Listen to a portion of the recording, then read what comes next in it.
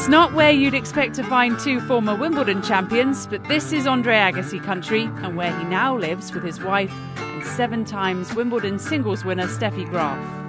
Did you ever think when you were younger in Germany that you would live in Las Vegas?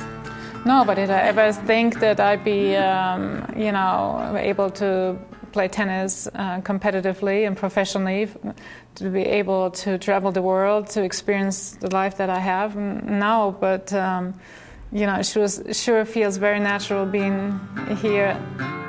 It may be a million miles from the lush lawns of Wimbledon, but the championships still hold a special place for both of them. What is it for you that you think of first when you think of Wimbledon? Well, I guess it's just, there's not one specific moment, but just a lot of memories over so many years. As a very young girl, I got to visit center court, and then growing up and just seeing it on television and suddenly being there and seeing the beauty of it and just the power of it, and just a lot of memories. Is it the same for you, Andre? For me, it's a place where I learned to wear white. It's a place where I learned to bow. It's a place where I learned to learn, to accept, to come to appreciate. To me, it represents an evolution in my own life. It represents an important intersection in my journey. And holding that trophy in 1992 was one of the best feelings I've ever had on the tennis court. It was my first, the one I was least expected to be able to sort of do. So that moment certainly stands out in my career, but I think overall it just represents a place that has taught me a great deal about myself. Andre's route to Wimbledon glory was not exactly conventional. As a teenager, his precocious talent was nurtured at the famous Bollettieri Tennis Academy in Florida.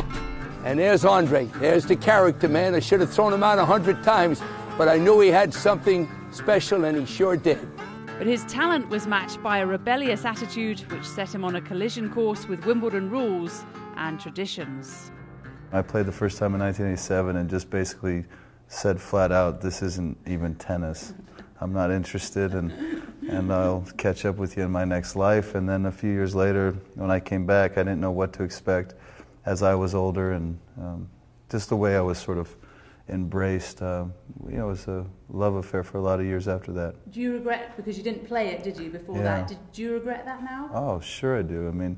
They're all moments you never get back, moments you could have had, I didn't have to think about the whites, but the first time I ever wore a skirt was on center court against Joe Dury. And well, that was a good decision. I didn't think so. I kept on fidgeting. I wasn't very comfortable at that time.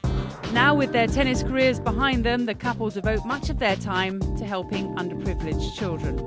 They also have 2 children of their own. Are your kids tennis players? Our little girl plays a few times a week, but she plays for fun. It's her choice, and we hire a coach to teach her because we don't want to get involved.